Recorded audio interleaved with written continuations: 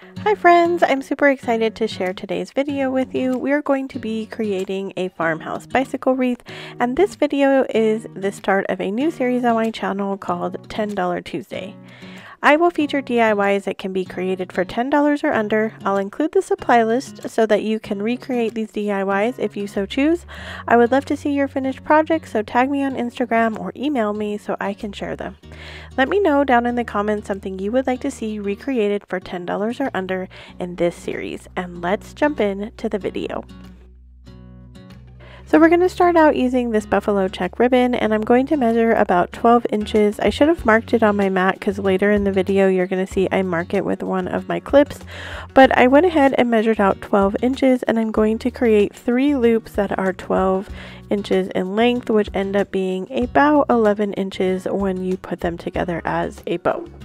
So this is a new bow technique that I'm trying out today, and I actually really loved it. I'm definitely going to go ahead and try to continue to use this. I started out using a pipe cleaner to hold them together, but then I felt like that was a little not sturdy enough, and so later I show you that I went ahead and used a zip tie. So definitely when you start to make this bow, just go ahead, skip the pipe cleaner, and go with the zip tie. So I make 4 loops for this first part of the bow, measuring out again, like I said, at 12 inches, and then I go ahead and make a tail on both sides that is also 12 inches. Then I'm going to use my clip to hold it together and clip off the end of the tail, and then I'm ready to make the next section of my bow. So for the next section of my bow, I'm going to do this very same thing, only now I'm going to measure it out at 11 inches.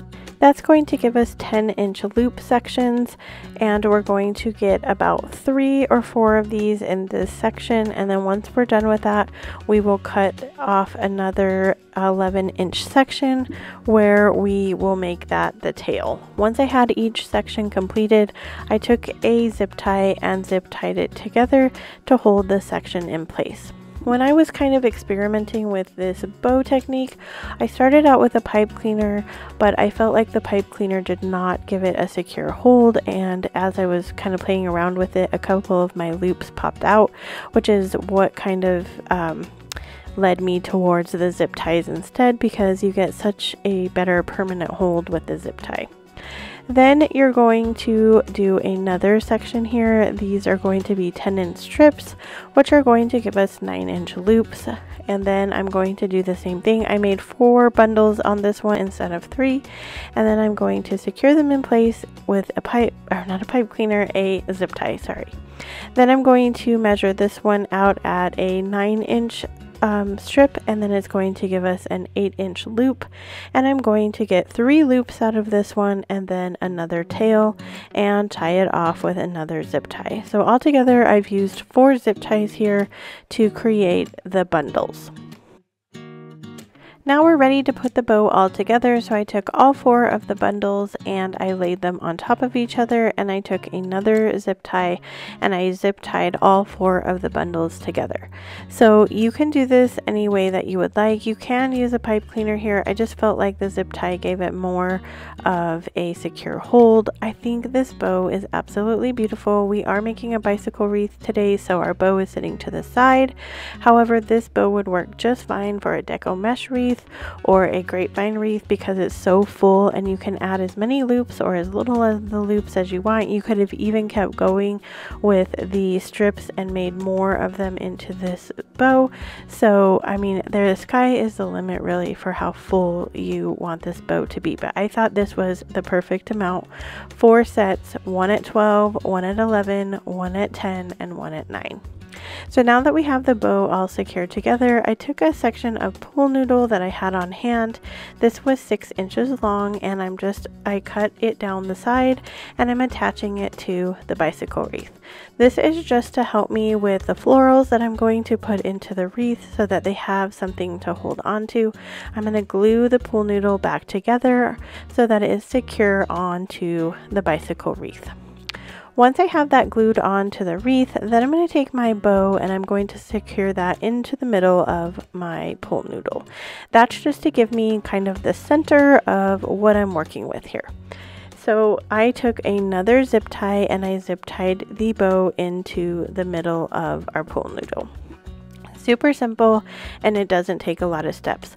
I get a lot of questions or comments on my videos saying, I've never tried a wreath. Oh, I wish I knew how to do a wreath. And if you were ever going to start somewhere with a wreath, this is the perfect place to start.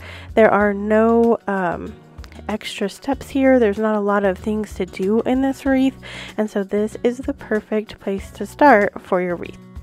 So we're going to lay our bow onto the middle of the pool noodle, and I'm going to take my zip tie and just lay it underneath the pool noodle and then through the bicycle wreath, and I'm going to attach it onto the pool noodle part.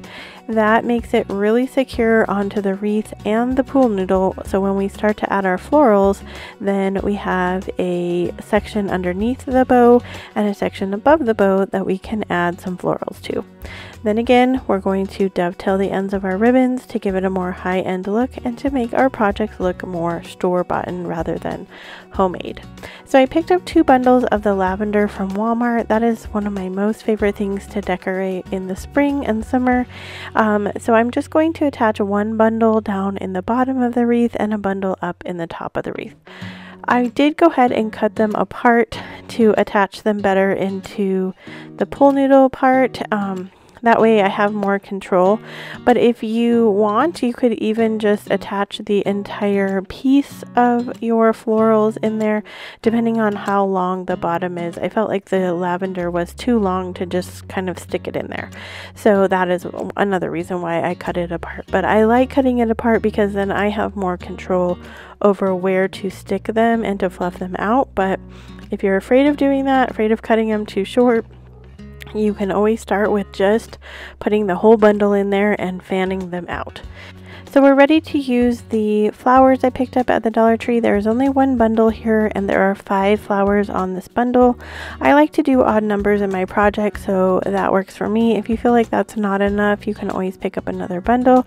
But again, we were going for about $10 for this project, and so that only allowed me to pick up 1 of the bundles. But I put 3 of the flowers down on the bottom, 2 flowers on the top, and I just stuck these right into the pool noodle. So there is no gluing here. If you feel like the flowers aren't in there attached really well, you could always put some glue like on the outside of where your flower stem meets the pool noodle, just to give it a little bit more stability. But there's not a lot of gluing entailed in this project, if at all. I just put a little bit on some of the lavender that didn't seem to be sticking into the pool noodle very well, but hardly any did I have to put in there. So once you're done, you're going to fluff out your bow a couple more times, and then that is it for this super simple but elegant bicycle wreath. I think this is adorable. I think this is the perfect place to start for wreaths if this is your first one, and if not, it definitely adds such a fun, romantic touch to spring and Valentine's Day as we transition into, yay, some warmer weather. So that is it for today's video. I hope that you really enjoyed this $10 Tuesday. I'm super excited about it. I hope that you guys are too. Don't forget to go down to the comments and leave me a comment on what you would like to see recreated or duped or something like that for a $10 price tag. And as always, wherever you are in your journey is a perfect place to start, and I will see you in my next video.